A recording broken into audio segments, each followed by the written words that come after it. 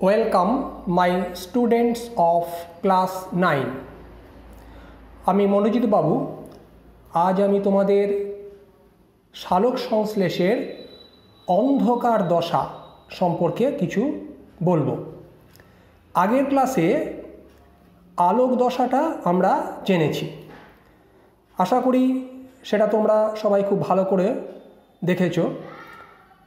Z স্কিমটা থেকে আমরা কি জেনেছি, যে দেখো জেড স্কিমটা লক্ষ্য করলে তোমরা দেখবে যে আলটিমেটলি সেখান থেকে আমরা আলোক দশায় চারটে জিনিস পেয়েছি।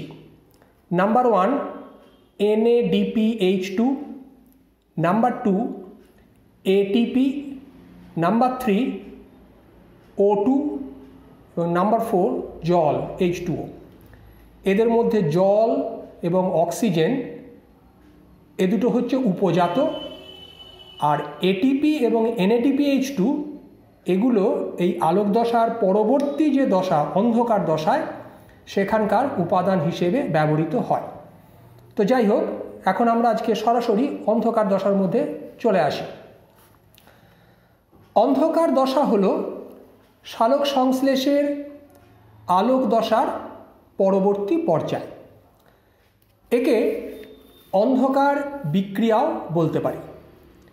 বর্তমানে একে অবশ্য আলোক নিরপেক্ষ দশা বলে, কারণ এই দশা চলাকালীন প্রত্যক্ষভাবে আলো না লাগলেও আলোক দশায় উৎপন্ন পদার্থের উপস্থিতির ওপরে, অর্থাৎ যেটুকু আমি আগেই বললাম যে এটিপি এবং NADPH2 এই বিক্রিয়াগুলো নির্ভর করে বলে এই দশাকে বলা হয় আলোক নিরপেক্ষ দশা।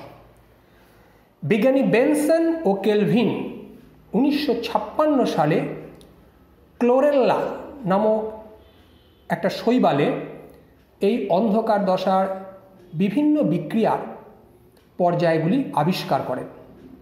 এই কারণে একে কেলভিন চক্র বলা হয় এবং এই কাজের জন্য কেলভিন 1961 সালে নোবেল পুরস্কার পান। অবশ্য এরও পূর্বে 1905 সালে বিজ্ঞানী ব্ল্যাকম্যান প্রথম এই পর্যায়ের বিক্রিয়াগুলি লক্ষ্য করেন বলে একে ব্ল্যাকম্যান বিক্রিয়াও বলে। এবার আমরা সরাসরি এই পদ্ধতি সম্পর্কে আলোচনায় আসছি। এখন যদি প্রশ্ন হয় এই বিক্রিয়ার সংগঠন স্থান কোথায়, তার উত্তরে বলতে হবে এটি ক্লোরোপ্লাস্টের স্ট্রোমা অংশে ঘটে।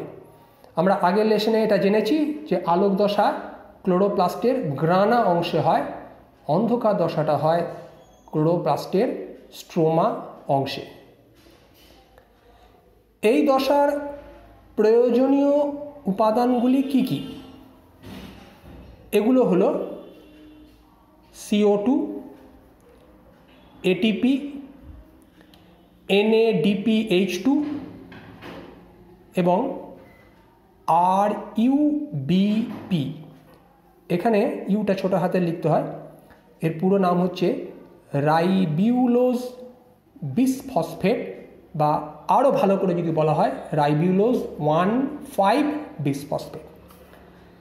এই যে ভয়েস নোটটা আমি তোমাদের দিচ্ছি, এই দশার বিক্রিয়াগুলো এইটা যাকে বলা হচ্ছে কেলভিন চক্র, তার একটা সরলীকৃত ছক আমি এখানে দিয়ে দিয়েছি।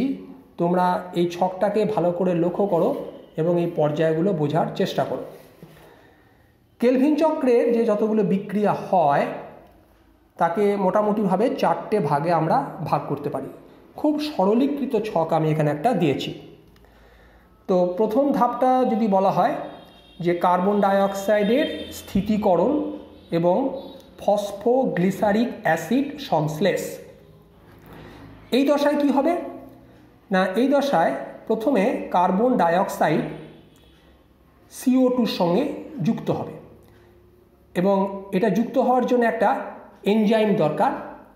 সেই এনজাইমটার নাম, এটা সংক্ষেপে বলা হচ্ছে রুবিস্কো, পুরো নাম হচ্ছে রাইবিউলোজ বিসফসফেট কার্বক্সিলেজ অক্সিজিনেজ।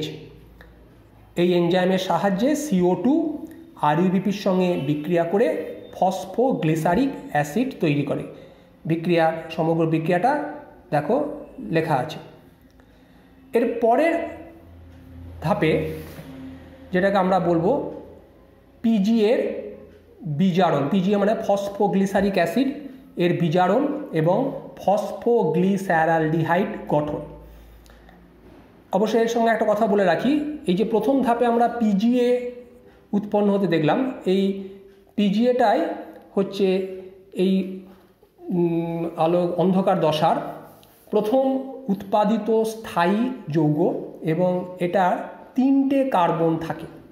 সেই জন্যে এই অন্ধকার দশা, যাকে আর কথা বলা হচ্ছে কেলভিন চক্র, তাকে বলা হয় C3 চক্র।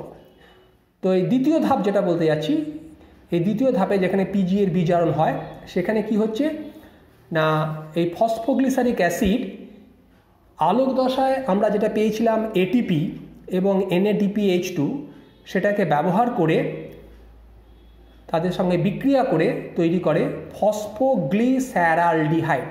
এই ফসফোগ্লিস্যারালডিহাইডটার সংক্ষিপ্ত রূপটা দেখে নাও, PGALD। এখানে L আর Dটা ছোট হাতের লেখা হয়েছে, বিক্রিয়াটা লেখা আছে, দেখে নাও।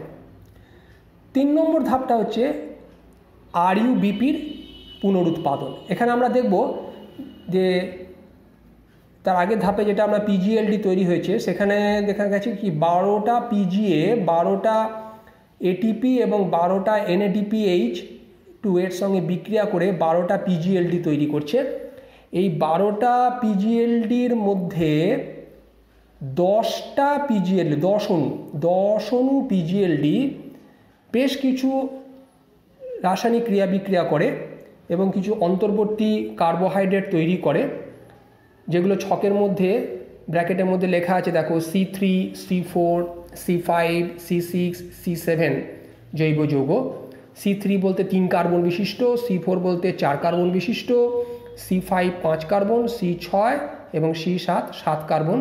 এরকম অনেক জৈব যৌগ হয়, সেগুলোর বিস্তারিত আমরা বিক্রিয়ার মধ্যে যাচ্ছি না, সেগুলোকে সব একটা ব্র্যাকেটের মধ্যে লেখা হয়েছে। এবং এদের মধ্যে আলটিমেটলি তৈরি হয় একটা কম্পাউন্ড, তার নাম হচ্ছে RUMP, অর্থাৎ 10 অণু PGLD থেকে তৈরি হয় 6 অণু RUMP, পুরো নাম রাইবিউলোজ মোনোফসফেট, বা আর এক কথায় আমরা বলতে পারি রাইবিউলোজ 5 ফসফেট। এখন এই রাইবিউলোজ 5 ফসফেট, সেইখানটা থেকে আমরা পরের ধাপে আমরা পাবো 6 অণু RUBP। এই RUMP থেকে RUBP এটা পেতে গেলে ATP দরকার হয়, অর্থাৎ RUMP মানে মোনোফসফেট, একটা ফসফেট আছে, আর RUBPতে 2টো ফসফেট, 20 মানে 2, সেই জন্যে ATP লাগছে, ATP ছাড়ছে, RUMP থেকে RUBP পেয়ে যাচ্ছে। এইভাবে এই তৃতীয় ধাপে RUBPর পুনরুৎপাদন হচ্ছে।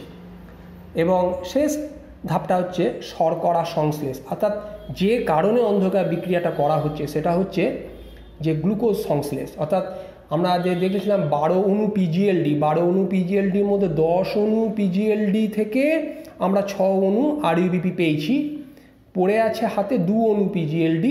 এই 2 অণু PGLD নানা রকম রাসায়নিক ক্রিয়া বিক্রিয়া করে আলটিমেটলি তৈরি করে 1 অণু গ্লুকোজ C6H12O6। এইখানেই অন্ধকার বিক্রিয়া শেষ হচ্ছে। তাহলে অন্ধকার বিক্রিয়াটার মধ্যে দেখো যে দুটো প্রধান ব্যাপার, একটা হচ্ছে গ্লুকোজের উৎপাদন আর দ্বিতীয় হচ্ছে RUBPর পুনরুৎপাদন। আর এই RUBPর পুনরুৎপাদনটা চক্রাকার পথে হয়, আর এই চক্রটাকেই বিজ্ঞানী কেলভিনের নামানুসারে বলা হচ্ছে কেলভিন চক্র। এই ছকটা দেয়া আছে, ভালো করে দেখো, এবং বিভিন্ন পদার্থগুলোর নামের সংক্ষিপ্ত রূপটা, বিস্তারিত নামগুলো কী হবে সেটাও দেয়া আছে, এটা ভালো করে পড়ে নাও। ঠিক আছে, ভালো থেকো, সুস্থ থেকো।